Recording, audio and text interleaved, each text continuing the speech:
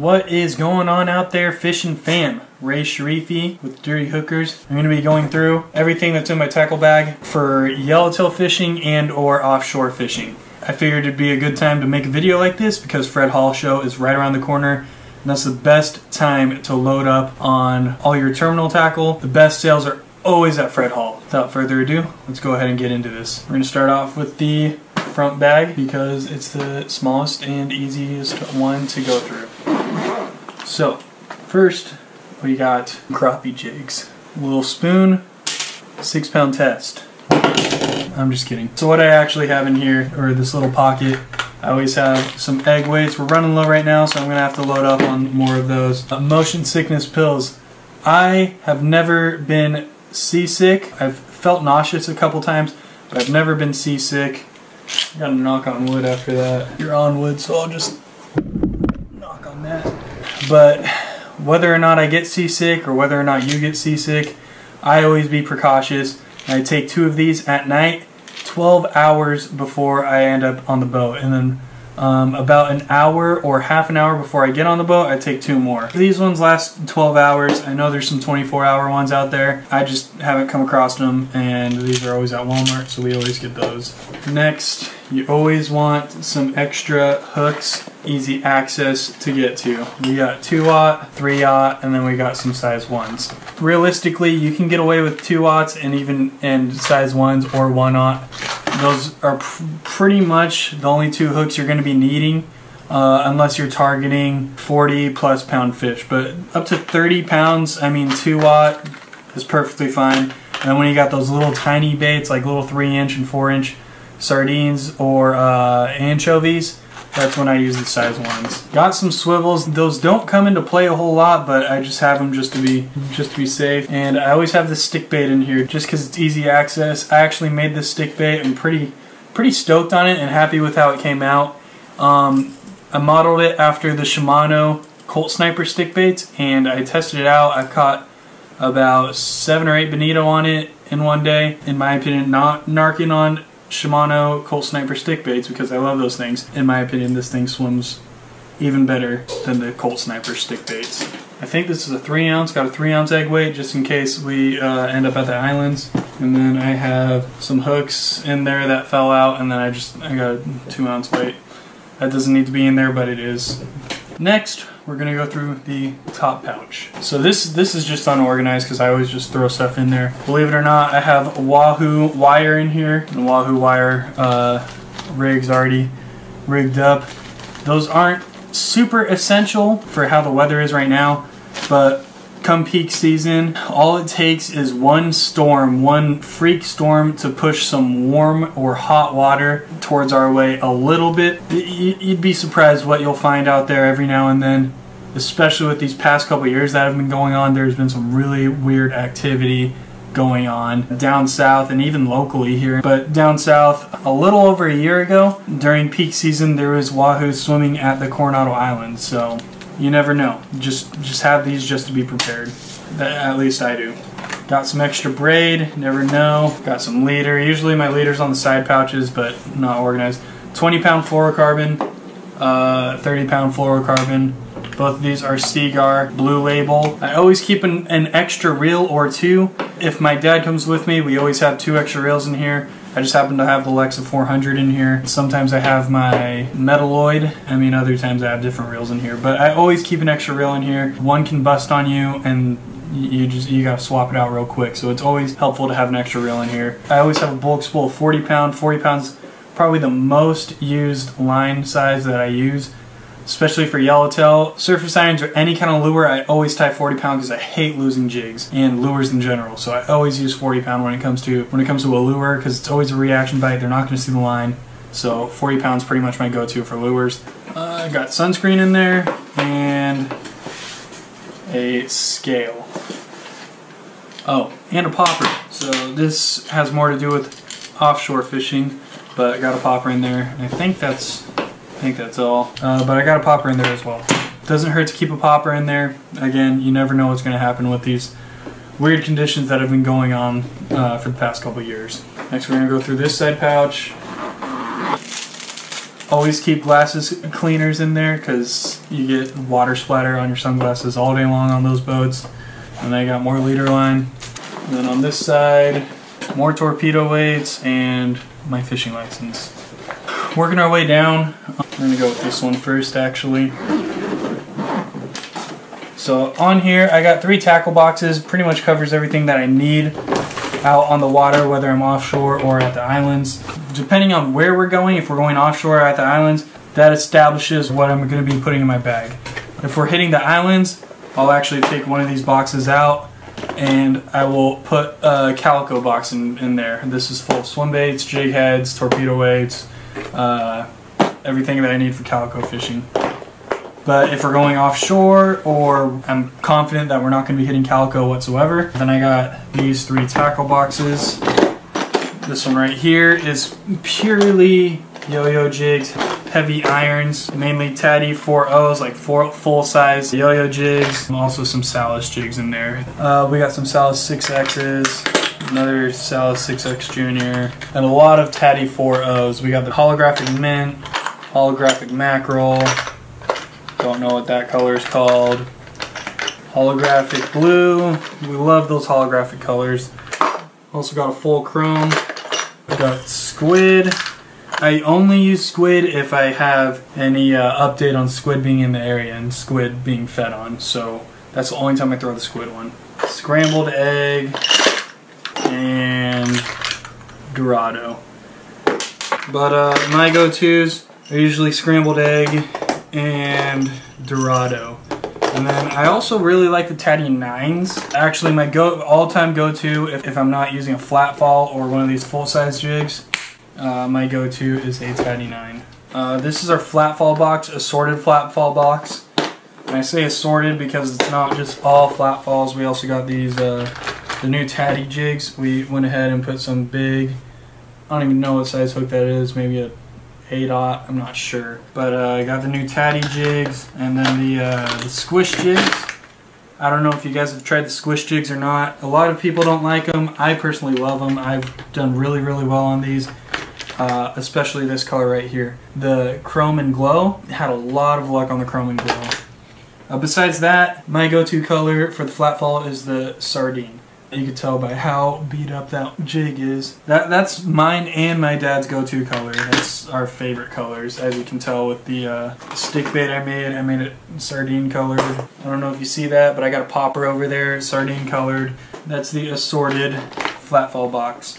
Anything from 80 grams to 500 grams, all inside there right there. This is basically my tuna / bonito box. And I don't know about you guys, but when I go tuna fishing, I pretty much downsize everything unless we're going bluefin fishing, because you never know what size bluefin you're going to run into. But skipjack and schoolie yellowfin, I just treat them as bonito and I downsize everything. Like I said, Cold Sniper stick baits, love those things a lot. Here's a comparison on the shape. This one's a little more rounded off, but I don't know what I did right with mine. Yeah, that's a Dirty Hookers original right there, baby. Got Cold Sniper stick baits in here, and then I got a popper. Like I said, this is bonito / tuna box. Right there, got a popper. I made that popper as well. Same color scheme as the stick bait that I made, but it's supposed to be an orca popper, so it's got the bubble chamber on there with some owner hooks and owner split rings. Got Taddy C's. Painted this jig. Only time I will throw chrome is either for barracuda or tuna. Mint, I love that mint color. This is actually the surface iron I was using during the epic surface iron blow up video. I don't know if you guys saw that or not, but I'll leave the link right there. This is the jig right here. I was actually fishing for barracuda when I caught that fish. It was a 18-pound yellowtail, and I thought it was barracuda that got dogged by a sea lion. And that's why in that whole video, I was thumbing that spool super hard just to, I didn't want to battle a seal, so I just wanted to pull the hook. Luckily the hook didn't pull because I wasn't battling a seal, and I was actually on a yellowtail. So if you guys watch my videos enough, you know I have really, really bad luck with sea lions. I'm just really lucky that that hook didn't pull. So there's that, got dorado colored. Then I got all my stick baits up here. This color did really, really well for me during the yellowfin season. It's all beat up and scratched up, you can't really tell. Caught a handful of yellowfin on that one.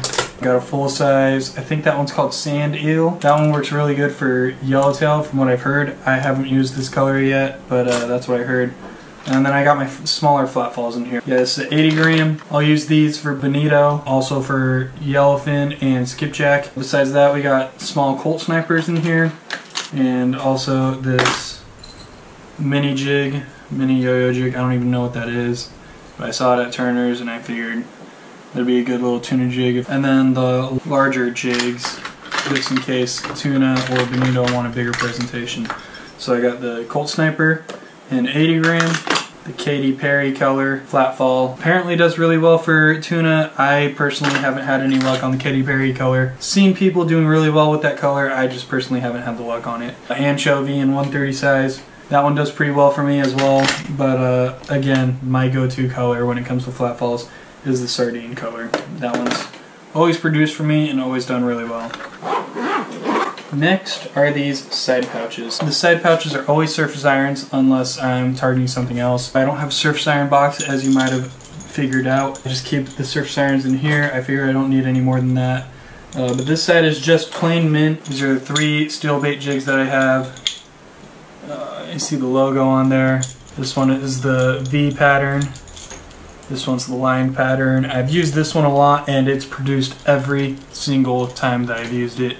Caught my personal best calico bass on it, personal best bonito on it, bunch of yellowtail on this, but not my PB. Hopefully that changes this year. And then this is the diamond plated pattern. I don't know if the camera's picking that up that well. Those are my 3 steel bait jigs. Been my go-to jigs since I've got them. I got this Salis 7X. It's like a melting mint pattern. I don't know what to call that, but I like that one a lot. This one actually swims really, really well. The Salis 7Xs, I mean, most of the time they're gonna swim, but every now and then you'll get one that just doesn't swim. I have a full mint Salis 7X that just does not swim whatsoever. But like I said, most of the time these will swim very well. And then on this side is my colored surface iron side. We got the, I think this is either mint sardine or rainbow sardine. I think it's rainbow sardine, Teddy 45. This color's always done well for me as well. Blue and white, Teddy 45, but it's always done well. It's all beat up. I don't think I've ever got a bonito on there, so that's all just from straight yellowtail. This color right here we started using towards the end of last season.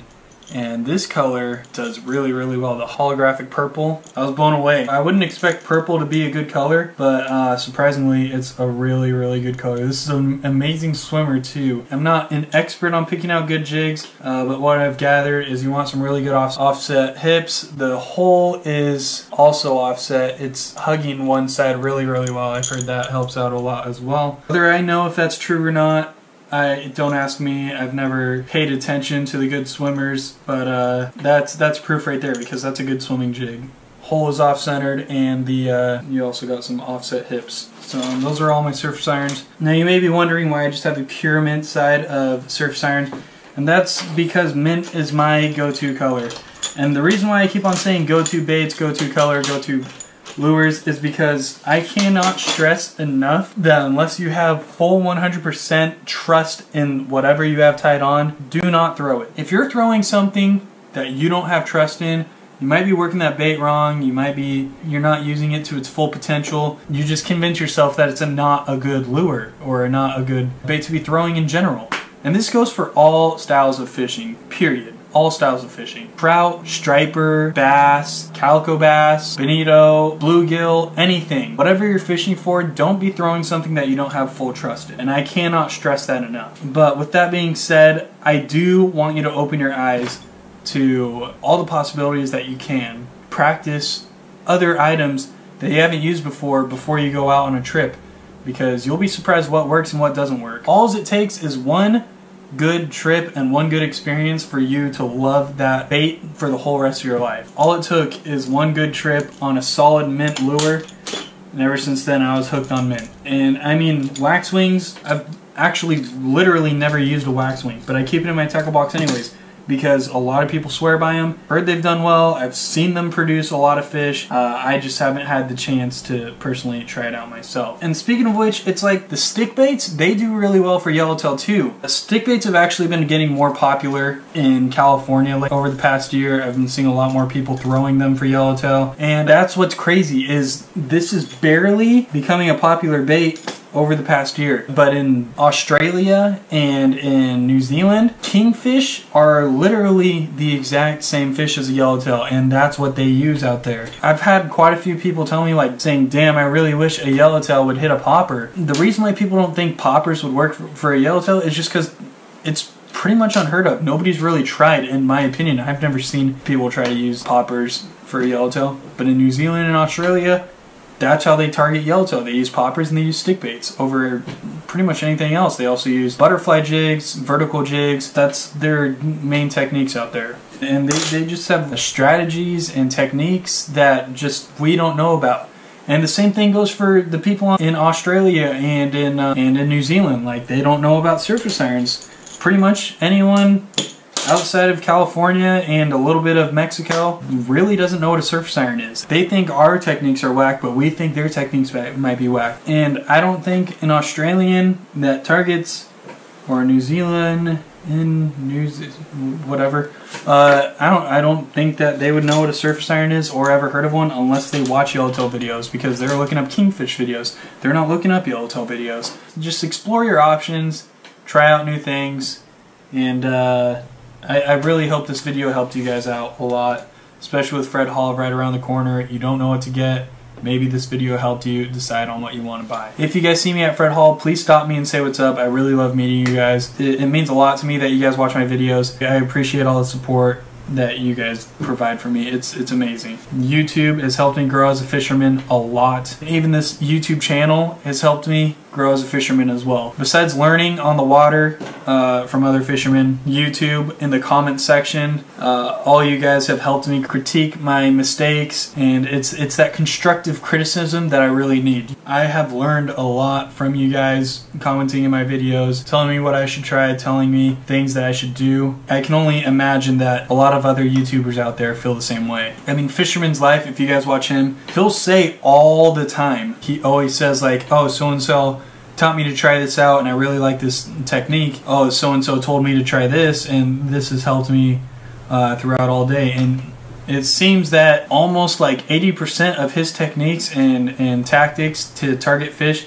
he's learned from his comment section. You guys commenting with new techniques that I should try or something that I should do a little bit differently, different strategies, like a different method to work a bait, anything like that, different baits. Like, this YouTube channel has helped me grow as a fisherman so much, and I can only thank you guys for that. I think I've pretty much covered everything that I need to cover. Again, I really hope that this video helped you guys learn something new or opened your eyes a little bit to different baits. And also, I hope what you guys have learned from what's in my tackle bag might have helped you a little bit as well. Hope to see you guys at Fred Hall. Not sure what day I'm going yet. It'll probably be that Saturday unless I can get that Friday off. It'll most likely be that Saturday. If you guys follow me on Instagram, you'll see what day I'll be there. That's all I got for you guys today. As always, please give this video a nice big thumbs up. Subscribe to the channel if you aren't already. That's right, like and subscribe, you motherfuckers. Hope this video helped you guys out, and I will see you guys next time.